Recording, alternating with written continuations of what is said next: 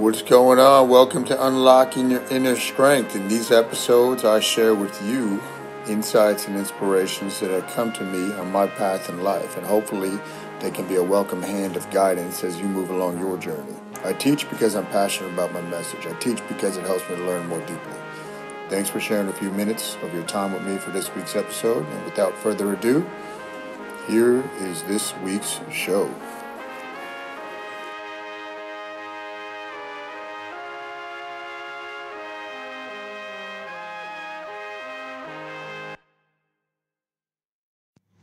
Hey everybody, back with another episode of Unlocking Your Inner Strength. Today, actually the article that kind of corresponds with this will come out on, I believe tomorrow or Thursday. I have it set to go out. However, I want to kind of give you the background on this whole line of thought. So when I was in college, I would present my nutrition professors, my fitness professors, with these theories that I had been developing literally since I was a junior in high school, right? I was really into this stuff and studying stuff even at that time.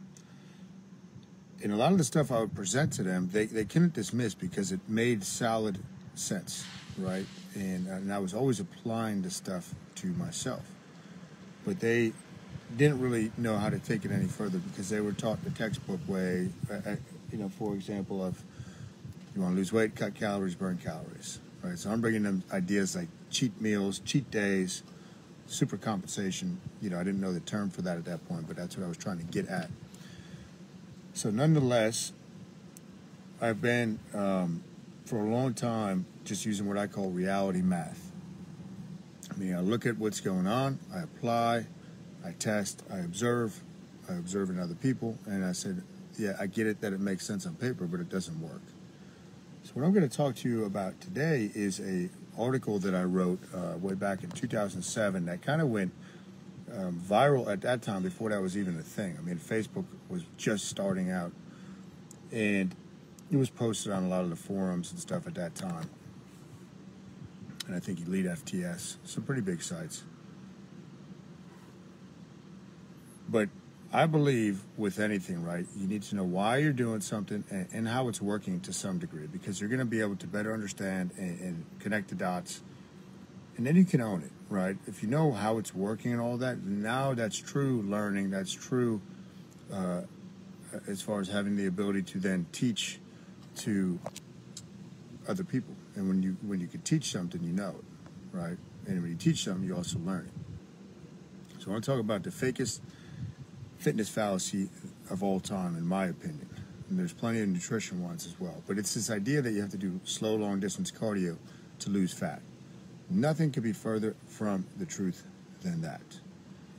Now, where did that come from? That kind of started popping up in the 60s, late 60s, 70s, and 80s is when it really exploded, when cardio machines and whatnot became all the rage. So a large part of this was marketing-driven. And it was easy. It disguised a true lack of expertise with personal trainers and fitness trainers. Well, I don't really know how to get you to change your body, so let's put you on a treadmill like a human rat for 30 minutes and call it a day. So that whole concept of being in this fat-burning zone and losing weight is so far wrong. It's pretty unbelievable. And it doesn't mean I despise all that stuff. There was a time when I did, but it depends on why you're doing it. With cardio, let's define that first. So cardio is anything that works the cardiovascular system, right? And you have something called the fat burning zone, where a larger percentage of what you're using as energy is coming from fat, like 60 to 65% of max heart rate. I don't remember because it's so useless. So you got to be in a fat burning zone, right? And you got to do this slow, long distance cardio that you might not like, and it's boring, but you're going to lose weight. Do that in conjunction with maybe hitting the weights, and do it in conjunction with cutting carbohydrates or something like that. So just like muscle is not built in the workout, fat loss does not happen in the workout. And I'm the first one, I always tell people, weight loss, fat loss, exercise is directly related. It's completely useless for weight loss and fat loss. And again, it's all people-based this in the simultaneous model of weight loss. Cut calories, burn calories, lose weight, right? We know that does not work. And when I say it does not work, show me somebody that's had lasting results doing that, and I'll give you $100. So, the aerobic fallacy, right? That was the name, I think, of the original article. Getting back to cardiovascular health. What drives the cardiovascular system? It is the muscular system. The more muscle you work, the more cardiac output and stress you get, right? So the more muscle you work, the more cardiac output you get. And when we look at that, and I was thinking of this when I was going for my Sunday morning jog, was based in, okay, if I'm just going at a nice pace, that's one thing. If I'm going uphill, my oxygen starts to become a debt. There's a debt. We call that oxygen debt. And it's a little harder because now I got to use more muscle to get up the hill. If I pick up the speed and I start sprinting or doing interval training, I'm using more muscle, more explosive muscle. Heart rate's going to go up, right? So the more muscle you use, the more you are going to strain the cardiac system, which is a good thing. So when we developed our system of training back before CrossFit even existed, because people would say, are you CrossFit? I'd be like, I have no idea what that was. But at that point, I was doing this 3-4 years already, was training head to toe with the weights. You get this cardiovascular effect with your strength training. Very efficient way to train. Now, as far as the weight loss is about what's going on outside of the gym, when I say fat loss or weight loss, and the hormonal implications, right? So it's about the hormones. When you train in that fashion and you get an oxygen debt, so without oxygen it's called anaerobic, with oxygen it's called aerobic. So you want to have some type of anaerobic training if weight loss or fat loss is your goal. And what happens is you get this, it's called EPOC, excess post-exercise oxygen consumption, which could last for 48 hours after the fact, which is going to change your hormonal profile, and it is also going to lead to some good things with your metabolic machinery in your body. Now, you're going to get this benefit for 24 to 48 hours. If you're playing the calorie equation game, you get off that treadmill, whatever you did is it. There's nothing happening after the fact. With exercise, you always want to be concerned with what is happening after the fact, right? That's where the true magic happens. Now, when you get this hormonal benefit and you get this excess post-exercise oxygen consumption or debt, you also want to keep insulin levels low. This is where fasting comes in, right? You want it as soon as insulin is raised, forget it. Everything's out the window. Insulin's raised, you cannot lose weight. You cannot lose fat. So when you're training, you want to train for PHA, peripheral heart action. Peripheral heart action. Head to toe. Train upper body, lower body, upper body. Do a push, do a squat, do a push, do a squat, do a pull, do a deadlift. You know, you can keep this real simple, but that is the way to train. Now, if you want to, like I started running last year, and I'm not doing it to lose weight. I have no misconception. That's why I'm saying you got to know why you're doing something and how it's working. I'm doing it for mental reasons. I wanted to push myself mentally in a different category of fitness, right? I wanted to see if I could potentially do some super long distance races. And I know why I'm doing it. But what I wanted to present to you today was, do not fall into the trap of slow, long distance cardio and cutting your calories a lot. You're going to be a weaker, probably fatter version of yourself, which is not something that is desirable. You want to have muscle. You want to drive the cardiovascular system.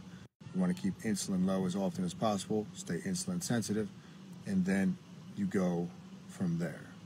So that is the way it works. People that are still pushing this slow, long distance cardio to lose weight have no idea what you're talking about. Many of them are fake fitness experts. They're all over the place. They're rampant. And that's why I kind of refused ever to call myself a personal trainer, because I did not want to be lumped with them. And I believe fitness training and personal training, it can be it can be an art, right? You could really get deep into it. And there are some great coaches that I've learned from that are out there. We have some great coaches at Newell Strength, but that's not the norm. Anyhow, hopefully that helps. Hopefully you can share that knowledge with somebody, because most people, right, when they want to get in shape, well, I'm going to start going and doing this. Now, indirectly, it can help because it's going to drive other habits. Exercise and nutrition / behaviors outside of the gym are like two wheels of a bike. You need both wheels to go forward. One without the other is kind of useless in some degree. I mean, it's better than doing nothing. But again, exercise is more for your brain, right? There's certain hormones that can only cross the blood-brain barrier through physical movement. That is a survival mechanism, right? To drive you to go out, pursue food, and to gather food and to hunt. So you have that aspect. Exercise is also very good for the joints and for putting on muscle. But as far as weight loss, indirectly, it can help. Like if you're going out for walks, walking is great, a nice peaceful walk, because it's one of the only forms of exercise that are lower stress hormones. So stress, sleep, what's going on with your insulin, this is all what's really driving fat loss. So that is, in a nutshell, one of the fakest fitness fallacies ever told, is the idea that you need to do slow, long-distance cardio to lose weight. Maybe that's your starting point. That's fine. You build up from there. But know why you're doing something, like what's your reason for doing it, and how it's working. All right, make sure you hit the like button, hit the thumbs up button. Panda number 9 starts on Monday. If you want to jump in, I have a few spots left. There's going to be 2 new lessons in this one. And it's probably the last Panda number 1 I'm going to do until the spring, God willing. And to do Panda level 2, which will start taking place in early 2022, you need to do Panda 1. So just keep that in mind. I will not take anybody into that has not done Panda 1, because it's a foundational thing that we need. And if you're an alumni, I'm doing an alumni rate for you for this go around. We've had people do it 3 times already, so it's pretty cool. All right, you all have a great day. You wrote for today's episode. I appreciate you and your time, truly. I'm humbled and honored if you made it to the end of this episode. Don't forget, you can go to kylenewell.com for your free ebook written by yours truly on getting started with fasting, infused with 5 mind map principles never before seen.